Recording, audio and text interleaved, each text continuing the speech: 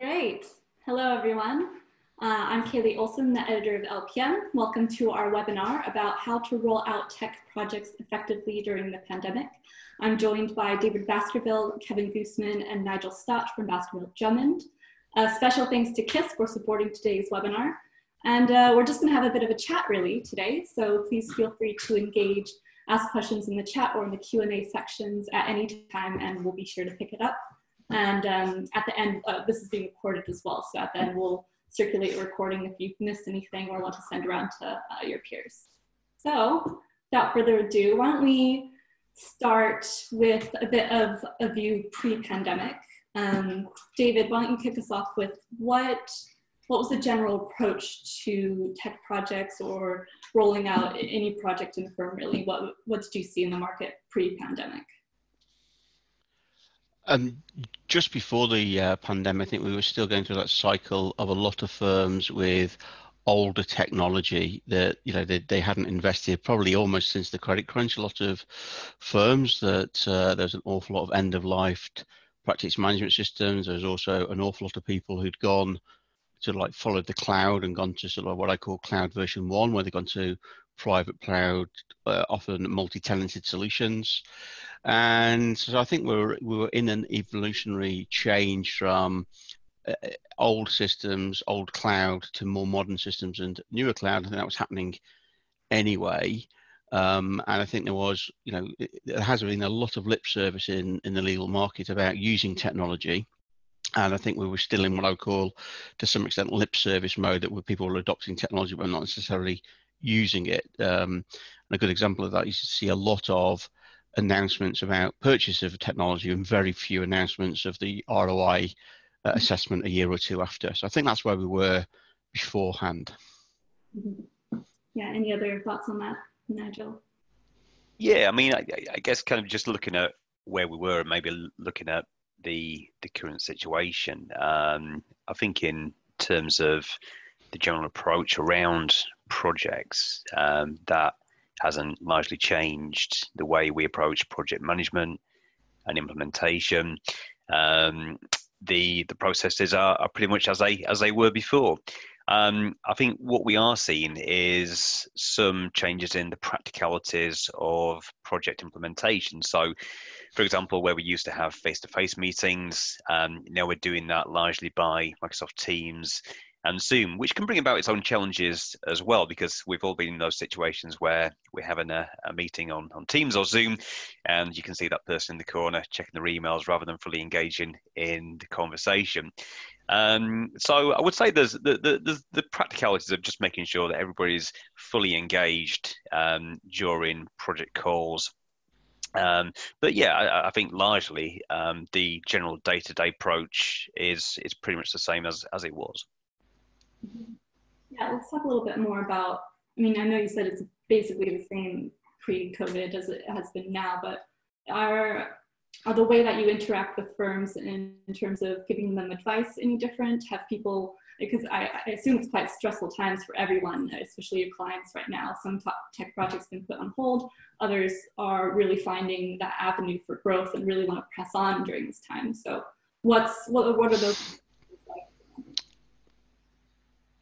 I would say that, an awful lot of people stopped doing projects straight away. There was a panic, let's put everything on hold and let's just rush to find solutions to get us through this. A lot of tactical and decisions were made at a speed that you'd not normally expect to see from a law firm environment. So I think that certainly did change. And I think that did put pressure on consultancies, where we would be used to looking at information, making a proper assessment. We were being asked to have a meeting at 8 o'clock in the morning, 9 o'clock in the morning, and give advice by 2 or 3 in the afternoon for a decision that normally would have taken a firm 2 or 3 weeks to make. So I think that is certainly something that's changed. But we brought on, I think it's 4 clients now where we've never actually met them. And again, pre-pandemic, that wouldn't have been heard of, the type of clients that we work with. It'd normally be the engagement process would normally be a couple of meetings, presentations, talking people through to what we're going to help them. And yeah, we've done that same process, but it has been, as Nigel said, video calls rather than having to do the face-to-face side. And yeah, we've brought on some really new exciting clients at a time where you naturally wouldn't have expected to be able to do that. So it's just shown that humans can interact without so much face-to-face time. Absolutely. The underlying way that we work is essentially the same. We use the same processes, the same methodology, and that really hasn't changed. What has changed really, I think, is the way that firms are recognizing, the need to change, and some of them really have a strong willingness to change now. I think in some ways it's almost accelerated the speed at which we can do projects, because rather than going away and thinking about a proposal and then dropping it for a few months, there's that real strong impetus to get on with it. And so even though in some ways it's difficult, not meeting people as much face to face, the process still works, and firms really are willing to make decisions and proceed and get on with change. It's almost like what's happened is brought about more willingness for change. People realize we're in a changed environment now, and they just move forward more quickly. I think those internal barriers have been knocked down, haven't they, Kevin? Whether we'll make a decision at next month's meeting is now, well, we'll spin up a quick Zoom call and we'll discuss that tomorrow. Yeah. And that's what I mean about those internal decision-making barriers have been knocked down, because people have just think we just need to do this rather than pontificate for 6 months. Yeah, absolutely. In terms of, so you said you brought on some new clients during this time. I know we talked a little bit before when we were prepping for this about the different types of clients, and if firms actually understand the challenges that they have and what solutions are out there. What is your view on, I guess, how people come to you with their problems? So we tend to have two types of clients, and quite often you can separate those clients into, have they got already somebody who is an IT strategist working for their business? And these tend to be the larger firms we work with, where they've got a very good and established lead of IT, but that person hasn't done a particular problem before. So say a document management or a PMS, like a big scale project they've never done before, or they haven't done it for 10-15 years. They just want somebody to help and nurture them through that. And I would call them a tactical buyer of consultancy. They know the problem and know what to help with, and they will engage with the consultancy they think can help them achieve what they're trying to achieve. And then you've got the clients who feel or know that something's not quite right, or they fear that they're not keeping up with their competition, but they don't know quite what they need or how they're going to do it. So for those firms, it's actually sometimes harder because they know there's something wrong. In colloquial terms, they smell something's not right, but they're not quite sure what it is and what they need to do. So I guess those are the two brackets that I'd say that we operate in. I guess there's also a lesser third category as well, which I think is much more rarer, and that's the category of law firm that they maybe don't have any significant issues. There isn't a project that they know they need to undertake and get underway. But the third category would be firms that want to do more with technology. So there's no major issues, there's no big problems, but they know they have a technology stack that perhaps they could be getting more out. And with a closer look at the way the business is run, the types of business processes that are in place, whether there's any opportunity to improve those processes, make them more efficient through the use of technology. I think there's a real good opportunity to help law firms in that space as well. Mm-hmm. We just have a question already from some of our guests. Lorna, who asks, what do you think the impact of people working from home and being more relaxed is having on communication and decision-making process? That's an interesting one. It's I think in some ways the relaxed atmosphere is really quite good, and I think people have been more open. I think at management level, that's been more relaxed, and people are really having some good free discussions on whether it's Zoom or Teams, and feeling that they can be open about things and get on with projects very quickly. But on the other hand, I think we have to realize that the longer this goes on, as some organizations start to hire, they might bring on trainees, they might bring in new staff if they're in a fortunate position where they're expanding. And that's going to really change the dynamics, because it's quite easy to be on a Teams meeting with people you know well. You know, you've got that rapport already. You kind of know, you know, you're comfortable with what you can say, you know, whether you can joke around with people. But if you start dealing now, as this goes on longer and longer with people that are new to you, that people that you don't know well, there's going to be a lot more chance for kind of saying the wrong thing or getting the wrong impression, not reading the body language correctly.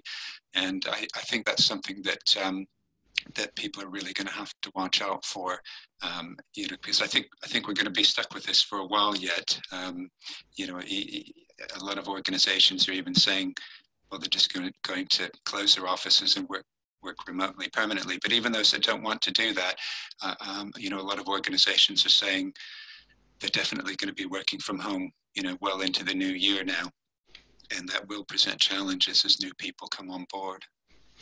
And I think as well as that side, whilst I think it is easy to get people together to have a conversation, the short notice, let's have a meeting tomorrow morning, is now acceptable, where, you know, you should take weeks to get people together. So that has helped it.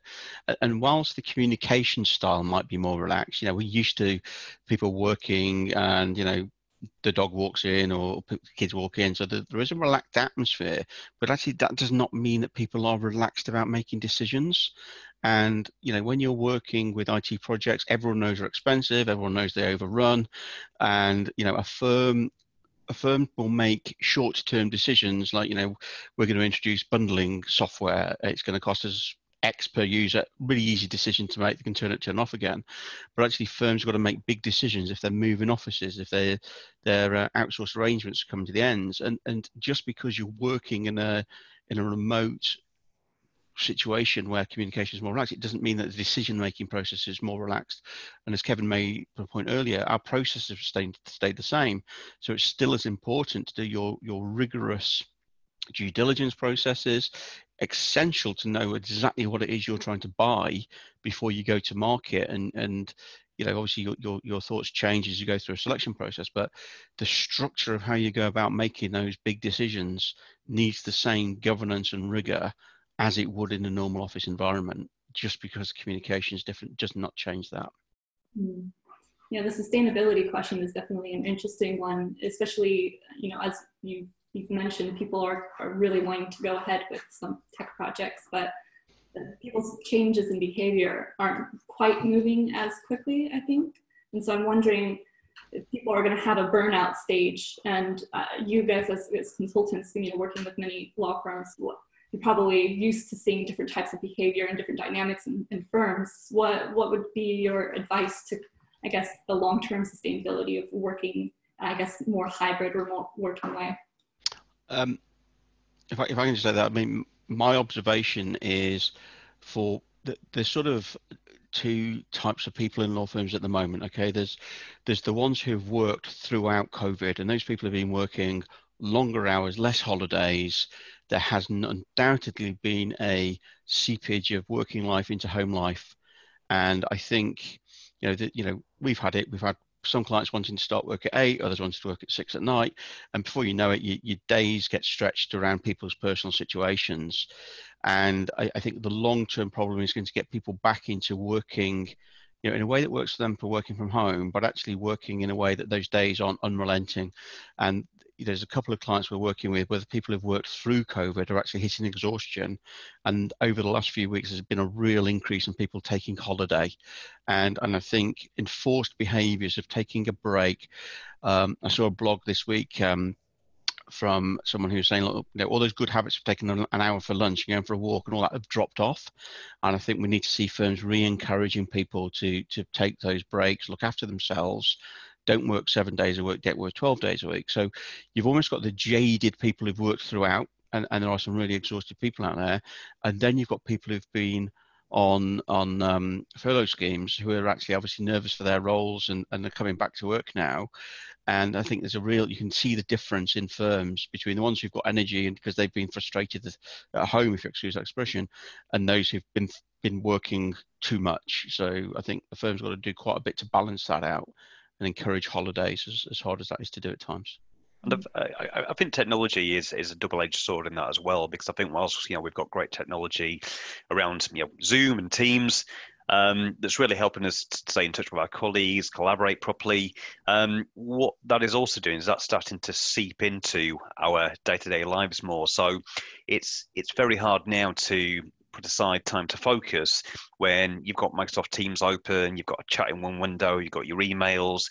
I find that people are more likely to make direct calls via video or Teams audio than they would pick up the phone the way they used to.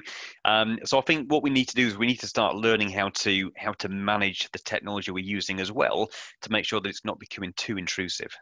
Yeah.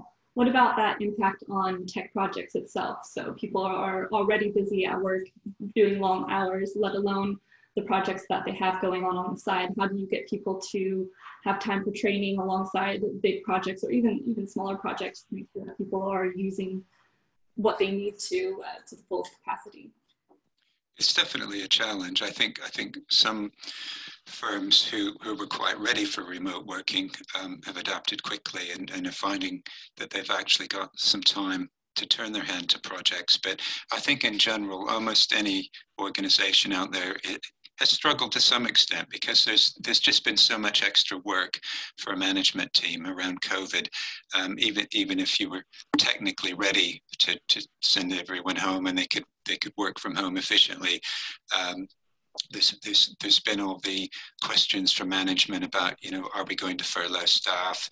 The rules and processes that have to be put into place when staff start coming back into the office.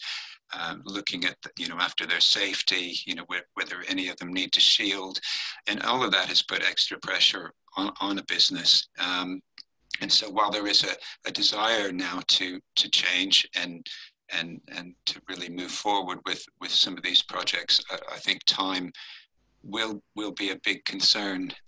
Maybe more than money for some organizations. Time and management time is going to be a struggle. And I think that's where we would say someone like ourselves, a consultancy, can help, because we can add that extra resource, we can add that extra knowledge, and essentially we can become the in-house project managers as well, to move things along when otherwise the time just wouldn't be there for the management teams that are in place. Yeah, actually, I want to touch on a little bit about working with consultancies like yourself. I know there's probably a few misconceptions about, price and how much involvement is needed from your side, and kind of what you just give me an overview about kind of some of the misconceptions and how to leverage a relationship with someone like you guys.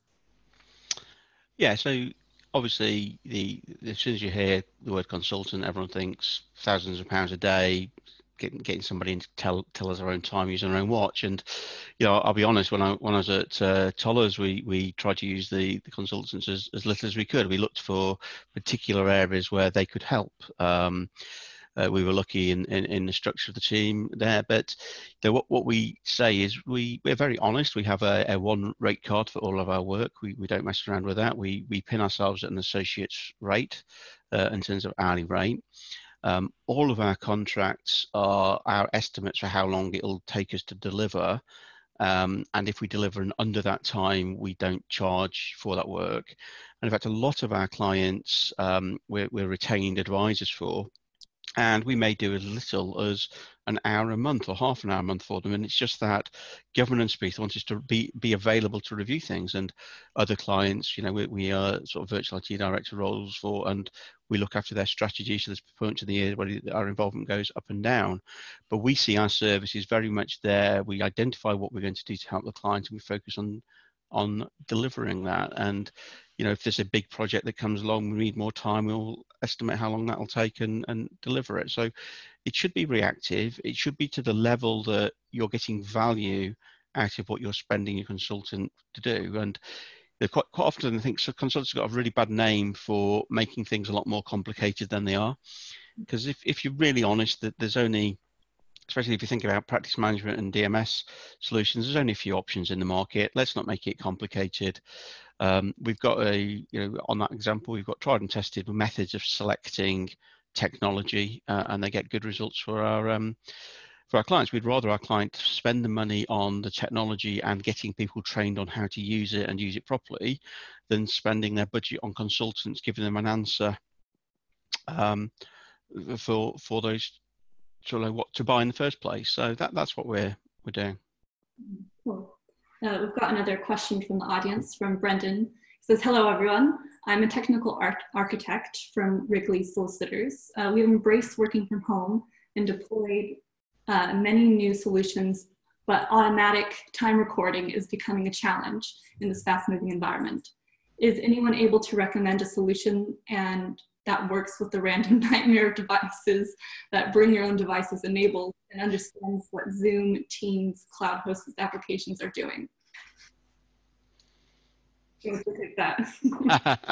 That's a really good question. I think that's a good indication of the change in the market. So you've got your traditional solutions, Recruit and Intap Time, doing that, but as to my knowledge, they've not yet plugged into the Zoom and Teams platforms. I mean, obviously, wouldn't want to name a particular problem without looking at a particular challenge, but yeah, and I like the last bit of that question where it says he wants magic, basically, and I think that's I think that would be a magical solution. But yeah, there are several new time recording solutions on the market that will help you record time. Very much in that. I use Recoup as an example because that was the one that's probably most well known, where it helps you identify the holes in your bracket. But there are some new emerged web-based solutions that do a similar thing, and they're probably quite likely to have that. And we'll drop Brendan an email directly on that to follow that question up. Yeah, just to dive a little bit more into picking solutions and kind of auditing tech, what's your guys' approach and advice to law firms that are unsure of even what solutions are out there to solve their problem? How do they, I guess, workflow from the problem to let's buy the solution? What's that map look like to you guys?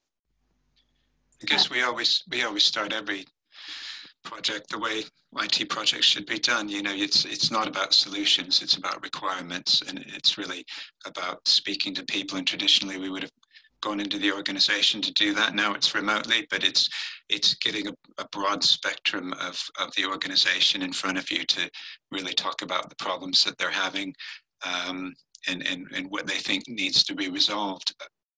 You can talk to partners and they'll say one thing, secretaries will say another, different departments, different legal teams will have different issues as well. So you really need to get that broad spectrum of what it is that people are trying to achieve.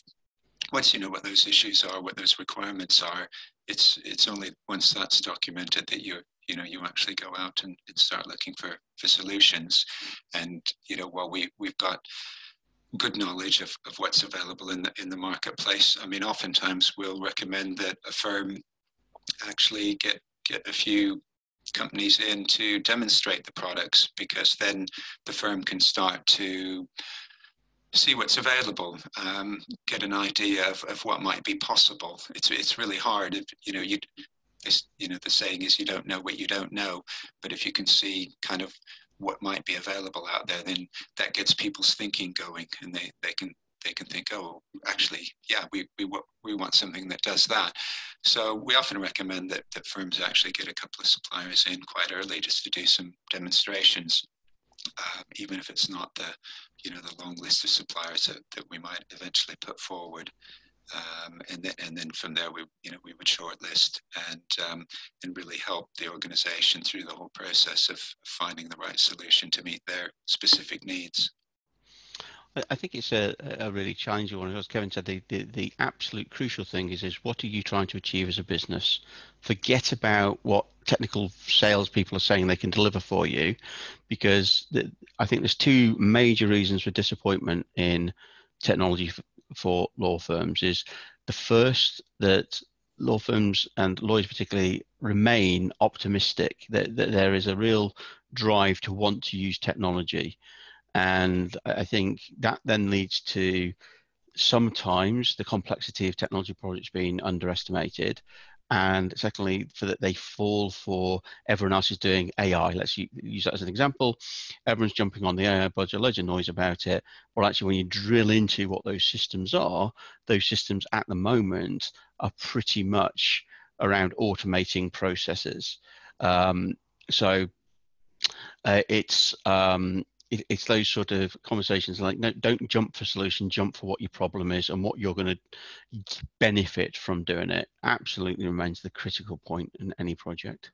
I think what's really interesting about those conversations sometimes is you can start off with a perception that you have one problem, but in actual fact you realize that the problem may lie elsewhere, or you need supplementing technology to improve the process or the challenge that you have a look at. So it's really interesting the way sometimes these conversations start in one area, but then transgress off somewhere completely differently. Yeah. A comment that I would like to bring up from the audience. He says, Dave says he totally agrees.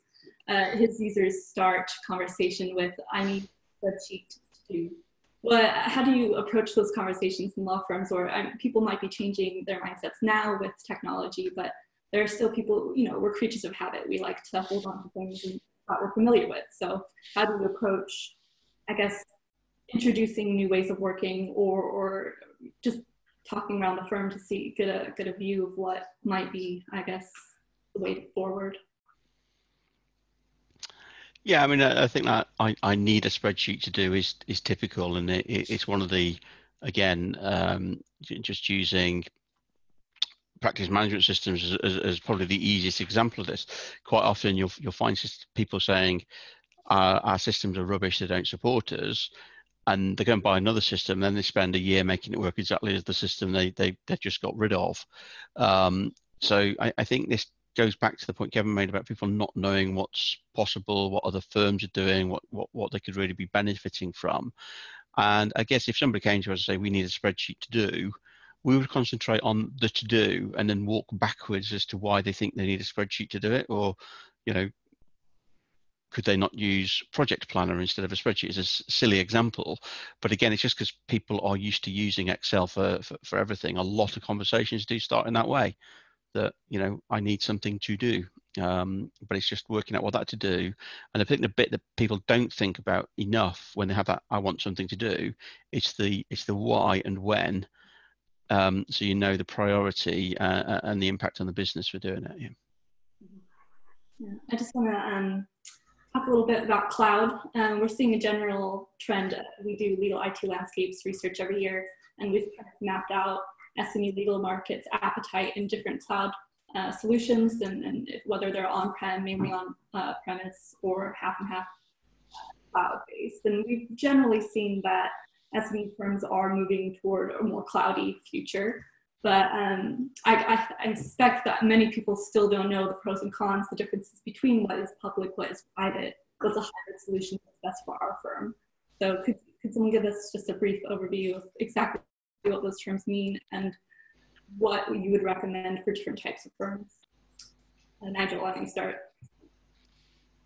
I can start there. So I think initially a lot of people moved to private cloud, and I think I think what we've seen is there are organizations out there who are tied to a particular solution, a particular provider, and probably their contracts maybe haven't been set up very well either, especially when it comes to exit clauses, and there are a lot of costs then if an organization wants to move away from one solution and take their data, the systems elsewhere.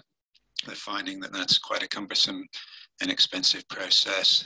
Suddenly there's a lot of cost associated with moving their data. So I think there are a lot of solutions out there now that can help to mitigate that. Apart from the contractual elements, and you've got solutions with Microsoft 365 and Azure. We've seen organizations moving to the cloud, and obviously it's a good solution to consider if you're not already doing it, especially in these times of remote working. It makes access to systems and data data sharing, collaboration, all of those things much easier to achieve. And also integrating, systems, things like phone systems can sit in the cloud as well, and making it easier for people to make calls, wherever they are, in the office, from home, whatever. So definitely a trend that we're seeing more and more of, and that makes sense in the current environment. And I think when it comes to cloud, one of the areas we've seen where firms can miss a trick is a lot of firms have moved their email from on-premise email systems into the Microsoft Cloud using Microsoft 365. And what we've started to discover is that in Microsoft 365, there's a wealth of technology available, technology that can help with collaboration, automation, and security. So, products like Power Automate, Power Apps, and firms need to have a look at these technologies and start to understand how they can be utilized, because there's so much that can be done to improve just basic business processes. I've seen before where firms implement sometimes very expensive third-party applications like expenses software, but then using the applications that are available in Microsoft 365, that kind of functionality is available out of the box, usually at no extra cost. So I think there's an opportunity when looking at cloud technology to understand more about the standard Microsoft offering, because there is a lot out there now. And I think I touched right at the beginning of this is what I call cloud versus one. That the worst of all scenarios is to be on a private cloud, multi-tenanted environment where you have no control.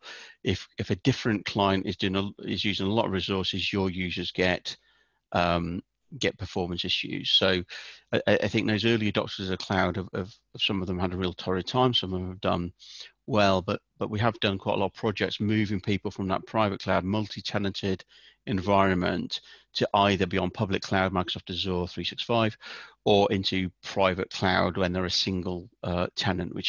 And the nuanced difference is that is put simply is if you're on a multi-tenanted platform and you want to introduce new technology, that can sometimes take months because the vendor doesn't want to change their infrastructure to adopt that. So we would sort of like say, cloud is fantastic, all the reasons that Kevin said, but actually it's about your flexibility when you're there, because the cloud is not the answer to everything. And equally, and I know it's really silly saying this to law firms, but we have found some horrendous contracts that law firms get themselves into. So if you are doing a cloud project, we would advise that you either engage with a consultant who can give you best practice, or you engage with another solicitor who can advise you of your exit points. Because quite often we come to a situation where somebody's in a 5-year deal. They started off with one deal, then they did something else, and they get a different deal which got different terminus points, and you simply cannot afford to buy yourself out of this situation you're in. So we've got some tactics to help firms with that, but it can get very messy. So your contracts are essential, and the two areas you absolutely nail in are your SLAs and your exit terms, because quite often the vendor will turn around and try to charge you 20, 30 days of engineering time to get your own data back out of their platform. So, it is fantastic technology if it's done right. I think some of those barriers to go into cloud, the fear around contracts and getting stuck into the wrong provider might be stopping some firms from moving to the cloud. Do you think there will ever, especially considering everyone is moving to cloud slowly more and more anyway, do you think there will be a time where on-premise will be necessary at all? I think there are some applications which will still always benefit from on-premise. The ones that jump out are things like print management solutions. You tend to need a local server to deal with print jobs. Cloud, it works, but it's a little bit, can be slow to deliver the jobs to the printers, especially with follow me printers. And for large firms, things like managing your logins in the morning, again, it's probably good practice still to have something on site, but there are many clients who have nothing on site now, and I think that will become a lot more normal than it is now. And apart from the applications themselves, I mean, one of the major issues is security, and having equipment on premise, even even some of the largest firms, have relatively small teams that look after IT security. Often it's people who dabble in it, do it as a part of their job. Whereas, in a proper cloud environment managed by a large organization, you've got people there who are experts. And while it used to seem like the safe thing to have your data on site where you could see it, the reality is lots of other people can probably see it as well, because if you've not got your security right, you're at risk of having it hacked into, and you're vulnerable. So really being in the cloud is a much more secure environment for law firms as well. Mm-hmm. Let's talk a little bit about what you guys see the new normal to be. So whether that is more cloud, more remote working, after, how are you going to work with clients in the future? And do you think clients' demands are going to change any more than they are right now? I'm worried that firms might regress back to days pre-pandemic. That's still a possibility. So I guess what are your thoughts around what's in the future in store for us? I think what we're going to see around this is we're going to see more of a hybrid situation. So I think, remote working, as we know at the moment, is definitely here to stay. I think some of the main challenges that I've seen really is how we adapt operations that we were used to carrying out in the office environment in the remote working environment. At the start of the pandemic, printing was a big issue. We saw a lot of law firms that were still printing out correspondence and other documents in the traditional way to clients, sending out that via post.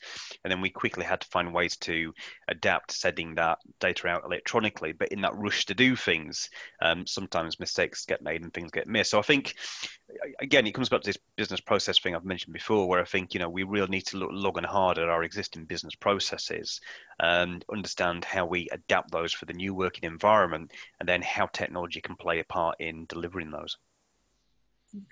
Yeah, I think the genie's well out of the bottle. Again, Kevin mentioned earlier, we're working with two firms who are central London based. One of them has decided to give up all their offices. They are going to look for a meeting room style arrangement rather than having offices in the city. And another one who was due to do an office expansion is actually not going to be doing that anymore. So I think firms are sort of realizing that fee earners can be as effective away from the office. And I think the focus is then going to change as how do we manage things like risk management, compliance. And obviously there are still some departments which are very paper heavy. And I think that sort of like management of incoming paper, a lot of regional firms haven't done scanning. It's been on an ad hoc basis. So I think we will see true digitalization being the focus over the next couple of years as these working practices become established and embedded. I don't think we're going to be going back to as we were pre. So. Going back to what I was saying earlier about getting new staff on board, as David mentioned, there are risk and compliance issues as well. It's always been, I guess, traditional that new trainees come in, new employees come in. If you can stand over them, as it were, and keep an eye on them, there's a lot of comfort in that. But if they're sitting at home, then how do you do that? And there'll have to be management processes around that, and work processes may have to change. Now, obviously, IT can help to some extent. If you have really good, strong case management in place, then the process is there. You can see when activities are not being done, when they're not being done on time. But there's still that trust element. And I think there will be a little bit of bounce back. I think people will realize there's nothing quite like, face-to-face meetings. There's nothing like those chats around the proverbial water cooler. Those things, I think we will see some of those coming back, but definitely remote working's here to stay as well. Yeah. Pick up on some of those printing points. We have a question from Steve who asks, what's the experience of printing at home and controlling that? Are you having people do that securely using office print? The office print question. What's that look like? Yeah, so that's that's been a huge challenge.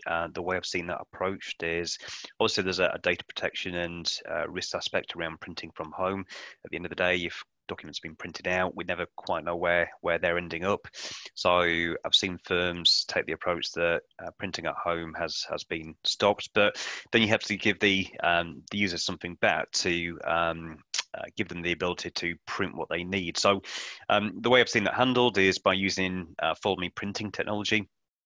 So if anybody wants to print anything, that can be printed out to an office printer, and when that person is next in the office, they can pick it up.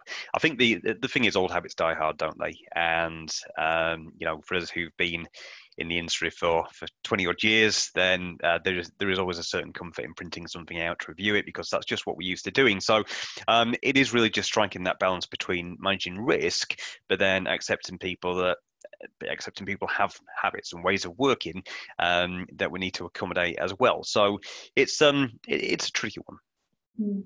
Yeah, and we've got some clients who've taken the view that actually people shouldn't be printing from home because of those data protection issues, and what they've done is they've done it so that there is a team on site who will take that printing and either dispatch it, or they will send it to the fee earner at their home address, which, you know, is delayed, or if somebody wants to make notes is awkward.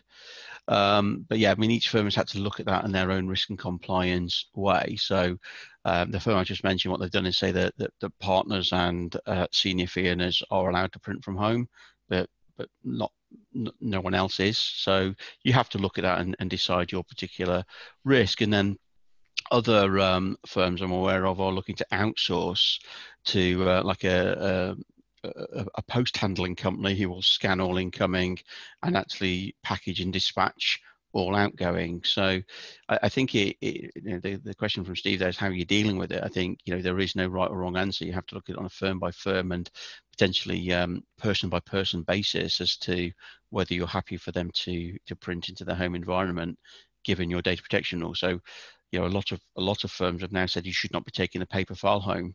So the view of the firms who've said that is like, well, we can't create the paper file in your home either. So that's a challenge. Hope that answers that, Steve.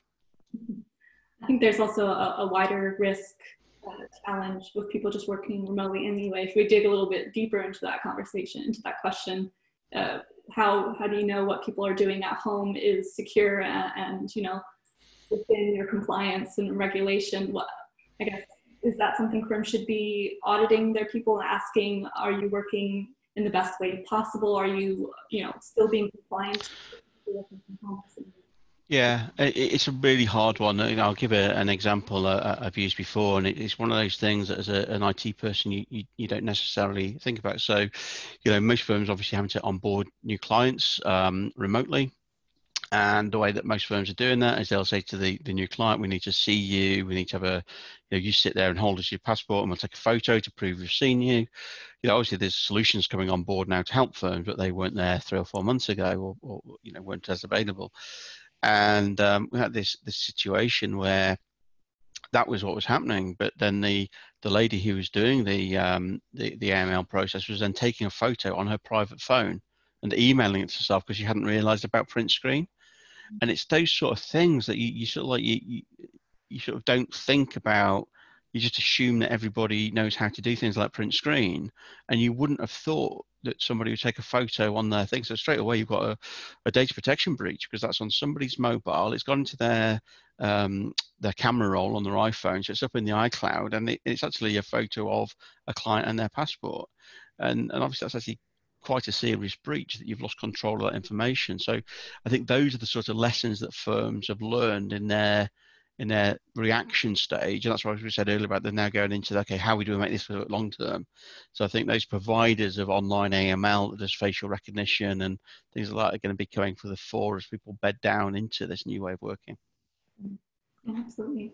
I guess just to look at this overall experience and what firms are going through, a lot of our audience, people who read LPM, are of very different types of firms. Some are specialists. Most of them are SME firms who probably don't have IT directors. So I'm wondering how all of these firms, their challenges are so different.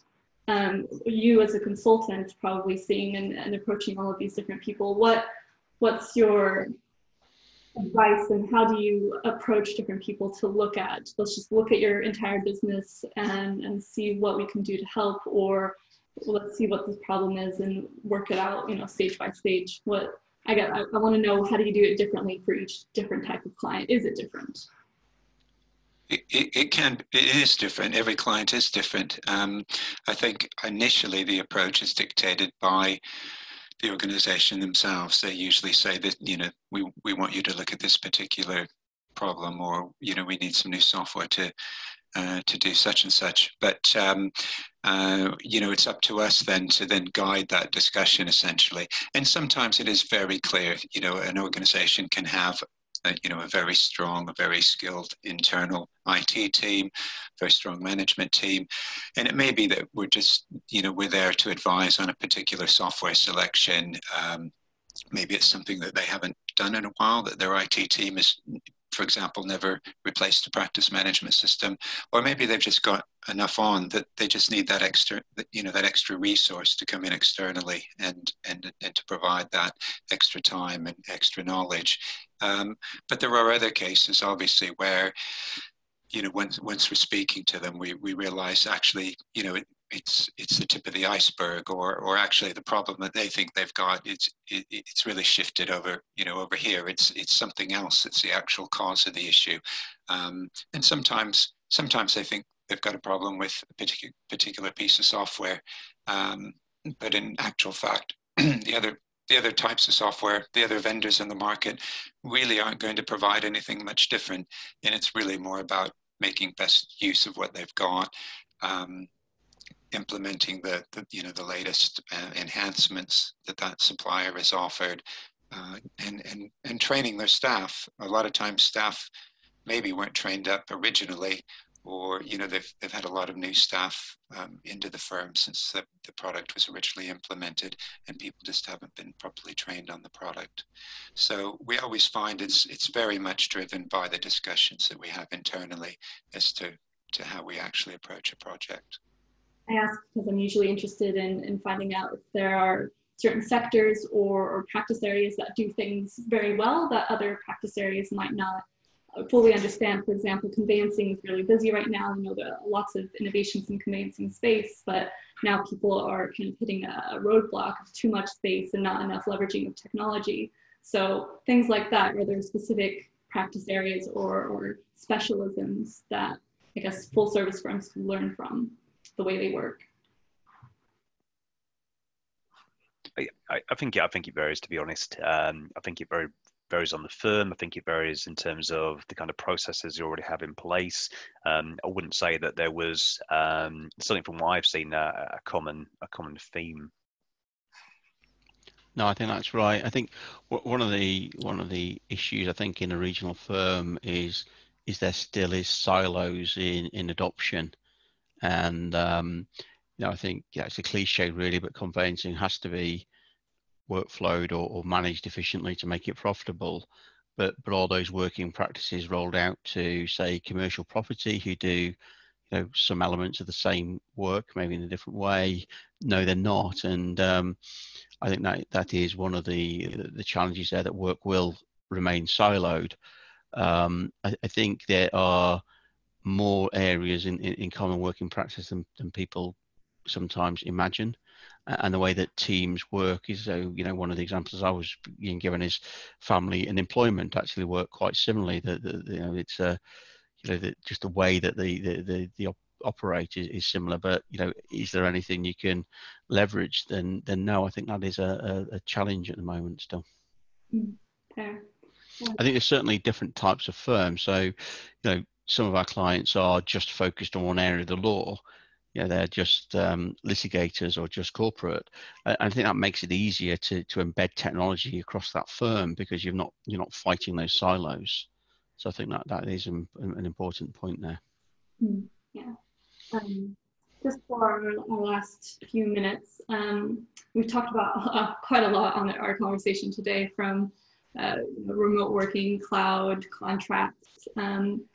What are you, let's just go around each of you. What are your key takeaways from people watching this today? What's one thing that they should go away and look at their firm, whether that's an audit on security, IT, or better training their people? What's your one takeaway for the firms today?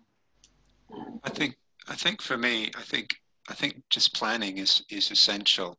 I think if you're looking at certainly at projects that firms want to achieve, it's just so important. Planning's always been important. It's always been the key element of any project. But now you've kind of got that extra time that's required to do things when people aren't sitting around the table together. And I think probably for any IT project, again, training's always been important, but it's absolutely essential to get that element right.